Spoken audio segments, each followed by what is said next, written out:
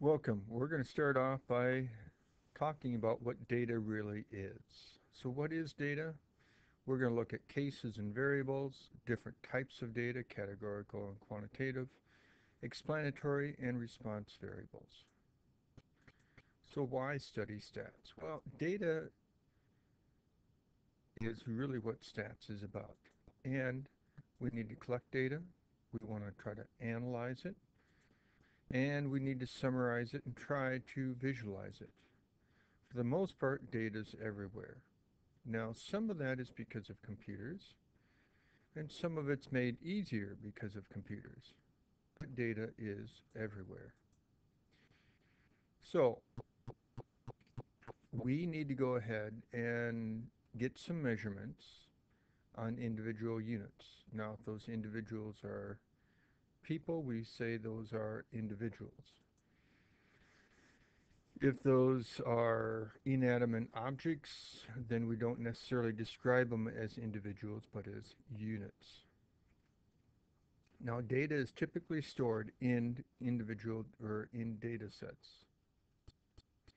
Now, what we're obtaining information on are the cases or the units. What we are collecting from those cases, or if they're people, individuals, are referred to as your variables. So if you're recording height or weight or blood pressure, something like that. Typically, when you think of your data sets, they're going to be given to you in a table where each row going across is a case where and each column is your variable that you're studying. So here's another example. So see here if you can identify the cases and identify what the variables are. So with this, the cases are each individual country going across. So Algeria going across, American Samoa going across. Now, our variables are what we have here at the top, what we are collecting. Here we're collecting population, their land area, their rural, I'm assuming that's probably percent rural, their health, their internet, and so on. So here, see if you can identify what our cases are and what our variables are. Our cases would be each individual person going across. So here we have a senior and all the data collected from that senior. Here we have a sophomore and all the data collected from that sophomore. Your variables, once again, are all these things that are going across the top. So in column B, we're collecting gender. In column C, we're collecting higher ACT, whether math or verbal, and so on. So take a look at this one here. See if you can think about what some of the risk factors are for kidney cancer. See if you can maybe hypothesize what's going on here and why these counties have the highest cancer rates. And then also go ahead and do that here for why these have the lowest. So pause the video and go ahead and try to figure that out. One of the things I wanted you to see here with these is in both situations, okay, that's not the one I wanted, sorry about that. Okay, so in both situations, you notice the counties that are highlighted are counties that have very few people in them, relatively speaking to other counties. If you're thinking of Rochester, of Olmsted County, you'll notice that it has lots of people in it, but it's not listed up here. You think of way up here in the North Shore, this county has very few people that live in it. So the key thing here is the sample size. If you have a small sample size, meaning in this case a small number of people that live in the county, then you increase your chance of having very different data because it's such a small sample size.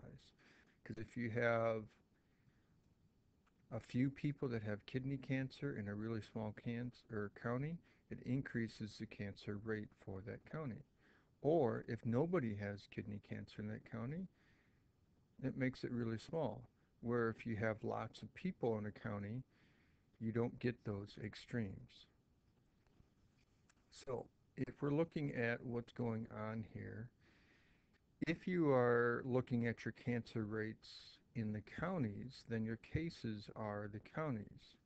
However, if you're actually looking at individuals and you're asking, do you have kidney cancer or not, then your cases are the people. Now, there are two types of data that we collect, categorical and quantitative.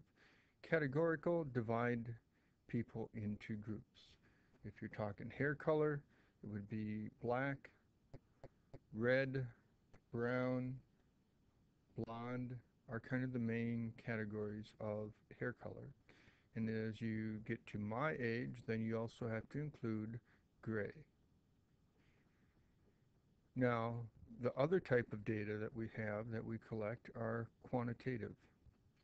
And typically these are measured with a number for each case, like your height in centimeters or your weight in kilograms.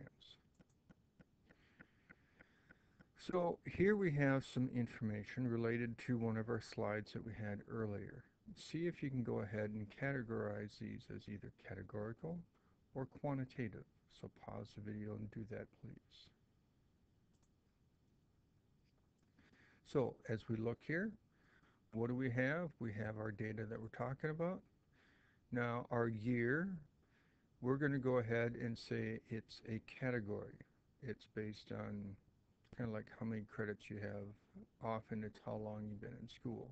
Now, it is possible, depending upon the way you look at it and define it, that it could go ahead and be quantitative, but we're going to say it's categorical. Gender, of course, is a category. Which is higher, your math or your verbal, they're being described with words, so that's a category. Your SAT score is a number, so that's quantitative.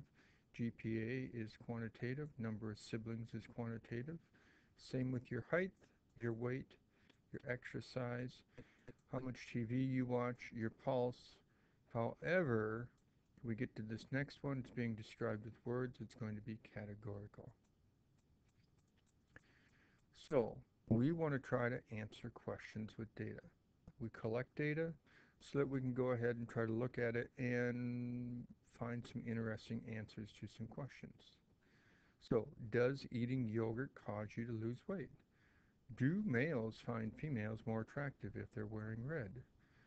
Does louder music cause people to drink more beer? Are lions more likely to attack after a full moon? Well, yes. So, for each one of these situations, find your variables and then classify your variables as categorical or quantitative. So go ahead and do that for each one of these and then we'll talk about this. So our variables here are, do you eat yogurt or not? Yes or no. And how much weight you lost. Eating yogurt, yes or no, is categorical. Weight loss is represented as a number, so that's quantitative. Do males find females more attractive if they wear red? So wearing red or not is one of your variables. And then being more attractive or not is your other variable. And in this case, I would say they're both categorical. Wearing red or not, more attractive or not. Here, our variables are how loud the music is, typically measured in decibels, which is a number, so that's going to be quantitative, and how much beer people drink. And we could measure that in number of beers or ounces of beers, so that's also going to be quantitative.